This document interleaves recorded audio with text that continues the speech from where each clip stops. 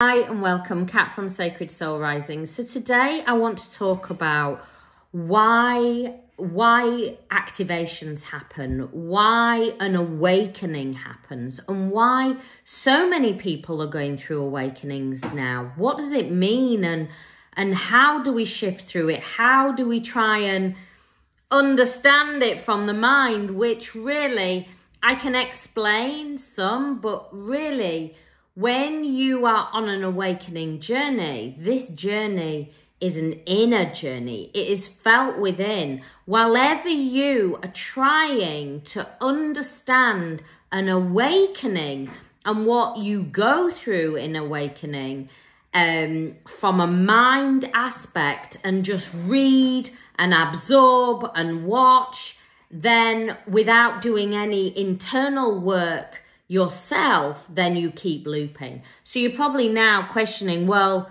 why am I even listening to you then, Kat? Why am I listening? Why should I listen to you? Well, why should you? I mean, really, switch off now and go and do the inner work. What I am here to do is to help you self-inquire, to give you the tools so you can go within and find your true God essence, your true source energy, your original soul blueprint. That's my work. Can I give you a step-by-step map, treasure map, back to your own treasure? Well, I can give you the compass. I can give you the map. I can show you how to work your own inner compass. I can show you how to work your map. I can give you the tools of how to delve deeper into your true north. But really, the journey, once you have all the tools, is for you to put down the books and for you to go within. You see, we're going from an old, dense template into the new structure, the new earth. And this new earth is beyond the ego self. You see, we have lived for centuries in a very ego-associated. You have identified with the ego mind. You believe that you're listening to Kat. You believe that I am this body. You believe that I've got brown hair, I've got green eyes. You believe that that is Kat. But really, who I truly am and who you truly are is source, is soul.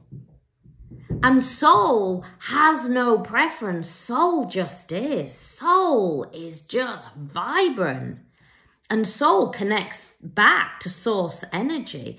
And that's why when we talk about unity consciousness means that we know that it's a little bit like nature. Nature knows that it is, well, it doesn't know, it just is connected to everything. It's like the ocean. Where does the ocean end? You know, from one ocean to the other, a lot of the time it just merges in. It is just oneness, isn't it?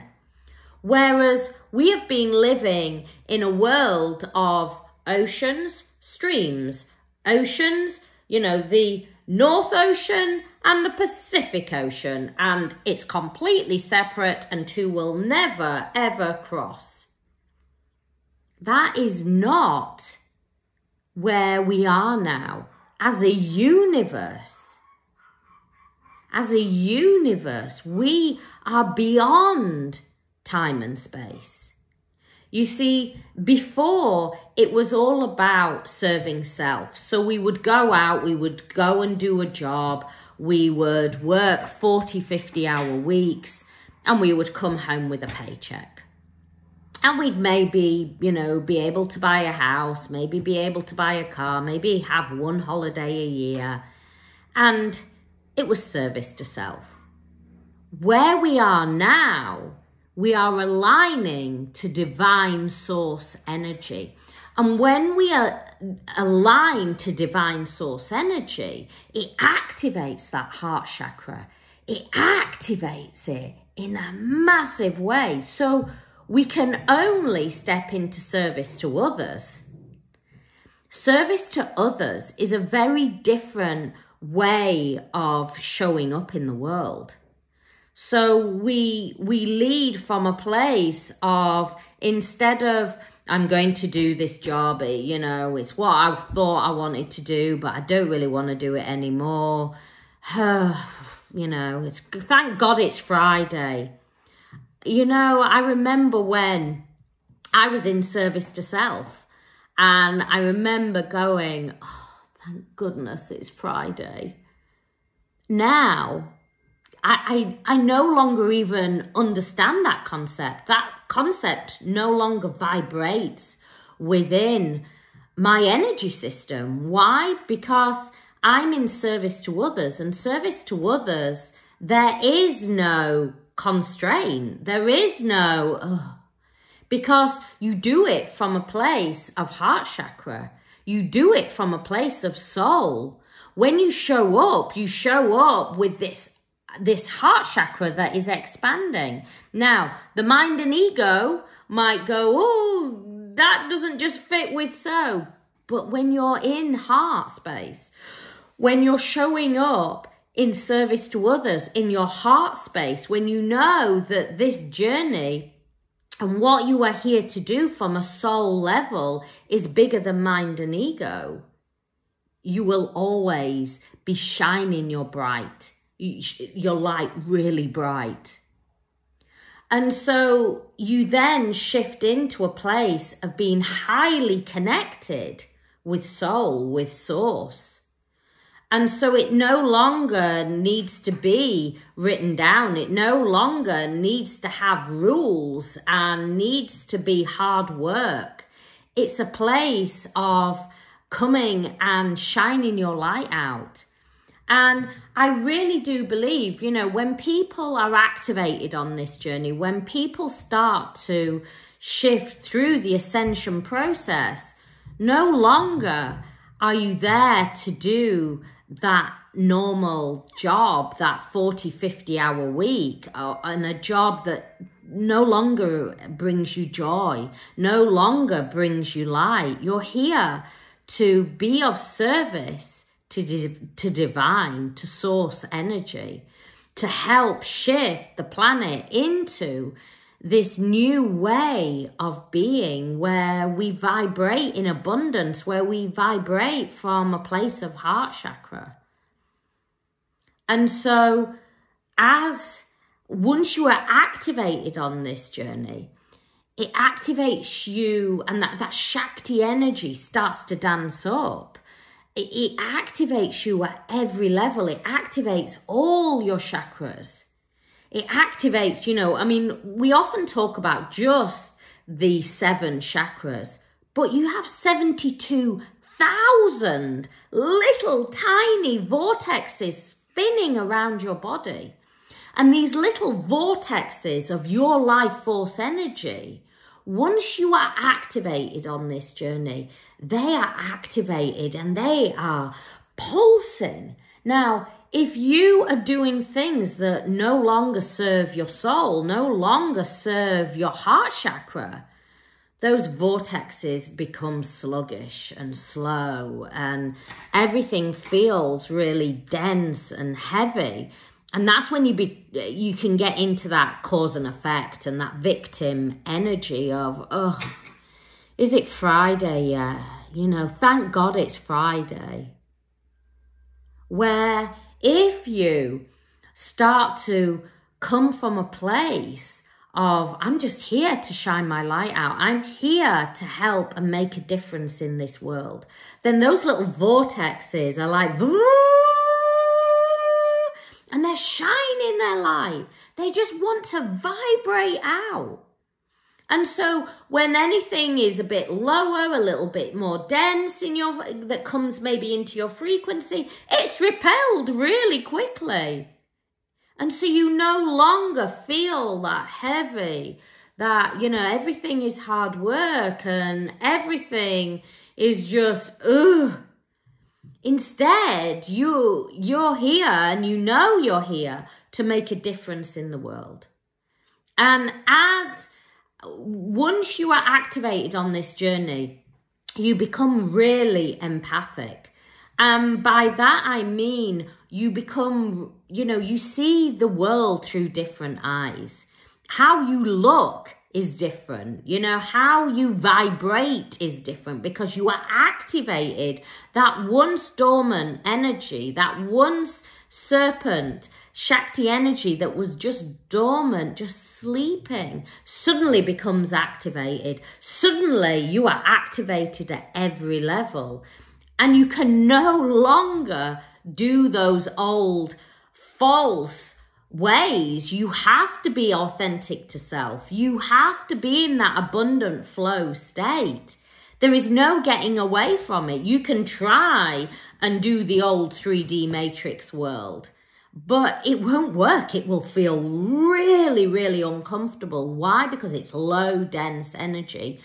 And as an empath, you need to go and feed your soul. You need to spend, time nourishing yourself as well in meditation, going out in nature. You will see nature and hear nature in a completely different way.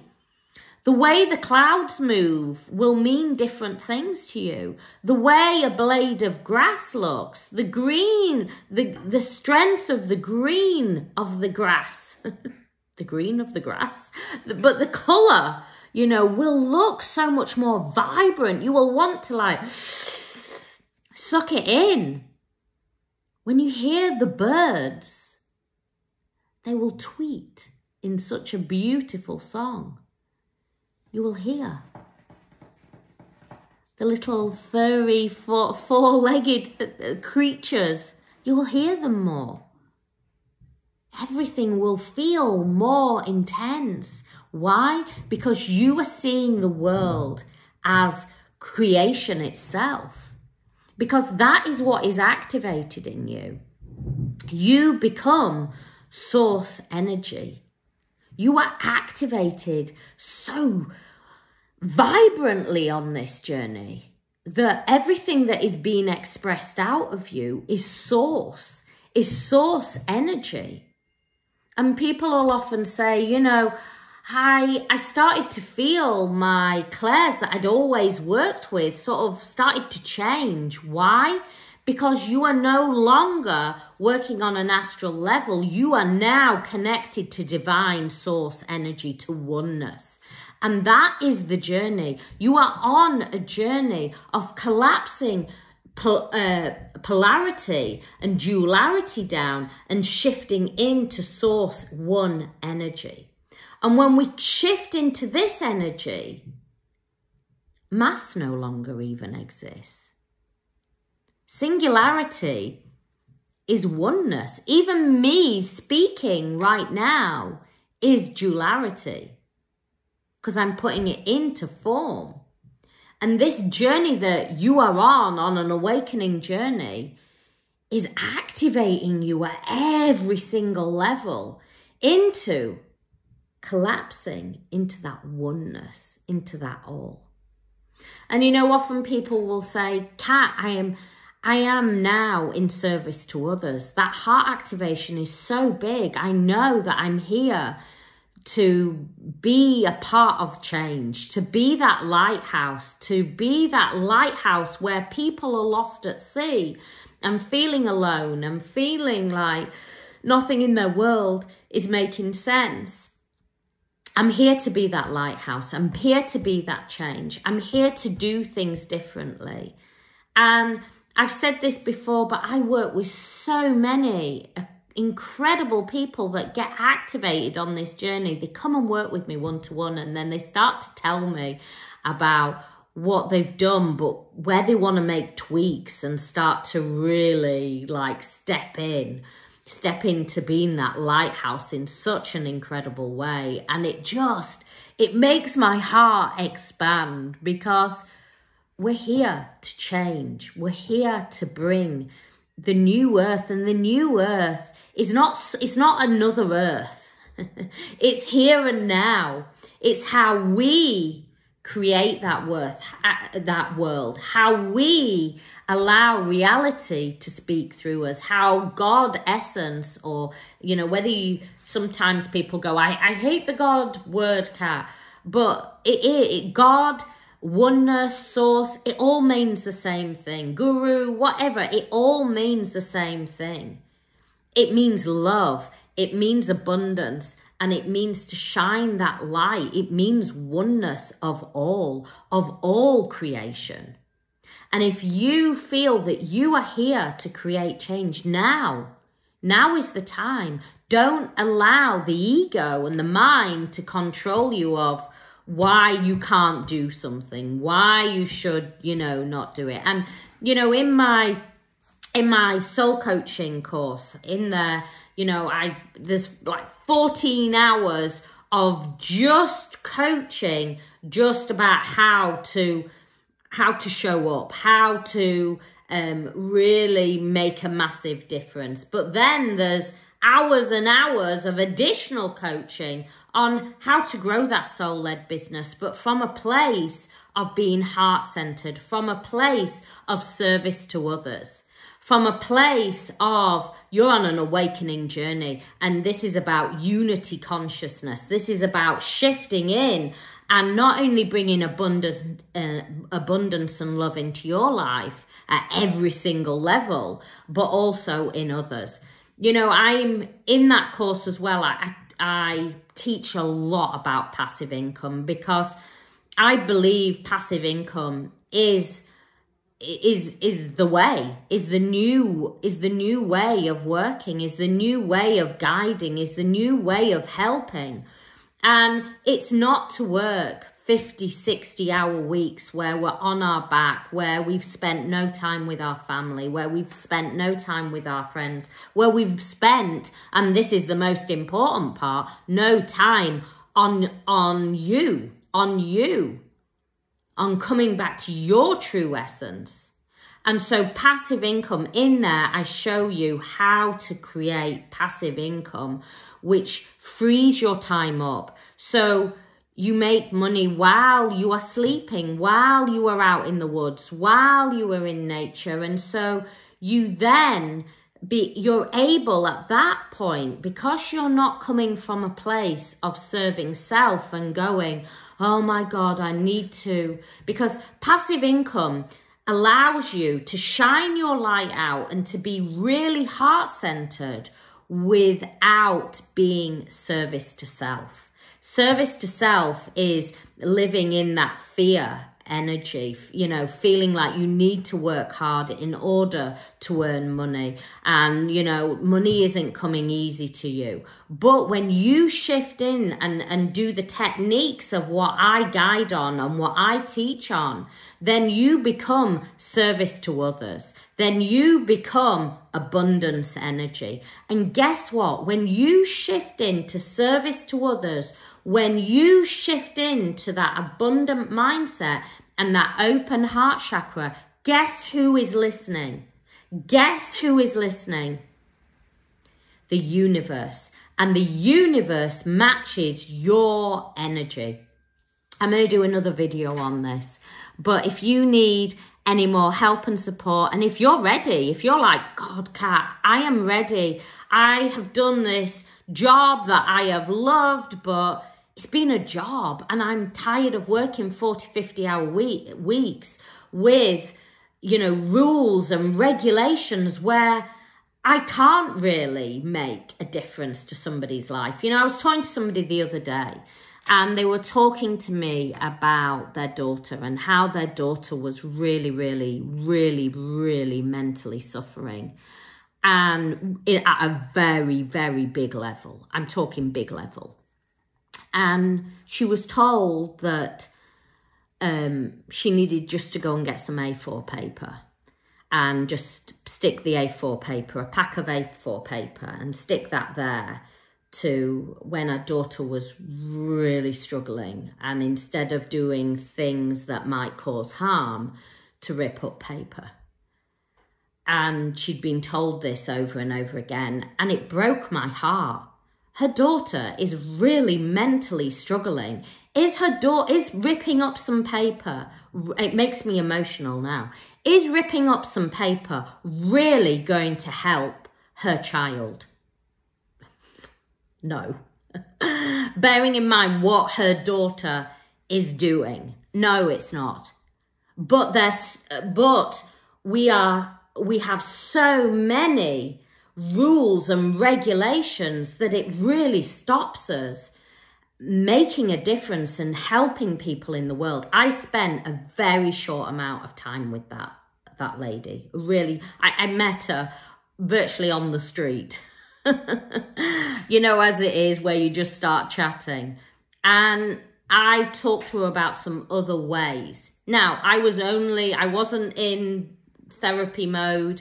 I was just in one mummy to another mummy mode of try this, go and search this up on the internet. This is what is going to start to help your daughter. The energy that she's feeling inside, she needs to express it in a certain way. And we talked about, you know, real cold water therapy and things like that. And this is what we live in, a society now that does not help people that are struggling. It is so controlled by rules and regulations that actually we are failing. We are failing. So if you are here, and I know that some of you will be here that are listening, because I work with such incredible people. I work with people that work with domestic abuse. I work with people that, you know, that are nurses, that are surgeons, that are doctors, but also that are the hairdressers, that are the electricians, that are every type of person. But it is up to us to make a difference. And you're probably going, well, how does that hairdresser make a difference? How does that electrician? I've worked with the most incredible people. The people that are helping children, you know, with cancer, that are, you know, chopping off hair and then transforming that hair into a wig and changing people's lives. You know, electricians, plasterers, plumbers that are going out there, that are helping people that are homeless, that are transforming things into safe spaces that, you know, that they can feel safe and not on the street. So don't think just because it's not a da-da-da-da that you can't change somebody's life, that you can't make a difference. And it's not even about, you know, sometimes it's saying the most simplest word, that it's giving the most, even listening, that we change somebody's life. And that's when we shift into service to others. And that, if you are on an awakening journey, if you are on an ascension journey, that's what this journey is about.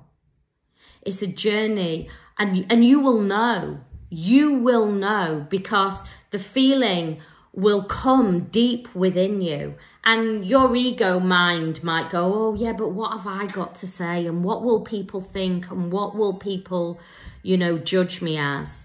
That's not this journey. That's from a place of the old earth, of being associated with the ego mind of what will people think. Often people think as the ego of somebody sitting there going, oh, I'm all this, I'm all that. That's not the ego mind. Can also be that duality of I'm not good enough. You know, I've gone through all this myself. How can I really help others? And I really want to, I know this has been a really long video and I apologise, but I really do believe this is a really important video of that if you're thinking, I've been through too much in my life to be able to help others, you are probably the ideal person to help others. Why? Because you, and I'm trying not to get emotional now, but I'm very passionate about this.